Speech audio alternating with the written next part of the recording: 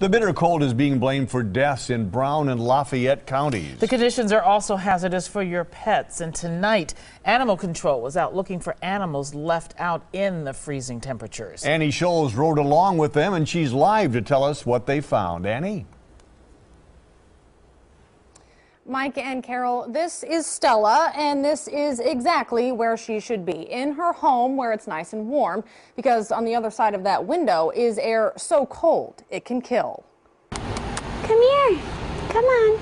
It's hard to imagine anyone leaving this little guy out in the bitter cold to fend for himself, but someone found him wandering the streets and called Milwaukee Animal Control.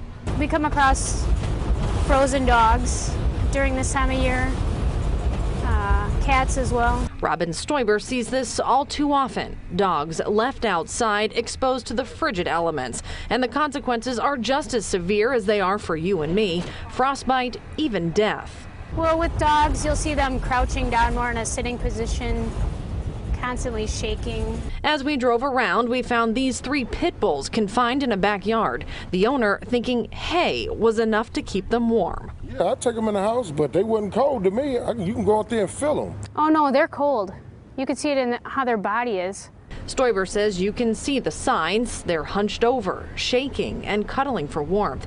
There are others like them out there, and they have no way of asking for help, which is why it's up to you to do it for them.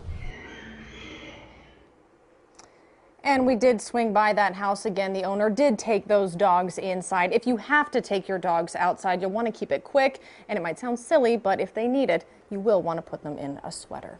On your side, live in Milwaukee, Annie Scholz, today's TMJ4. Yeah, too cold for a lot of time outside for people or pets. Thanks, Annie. And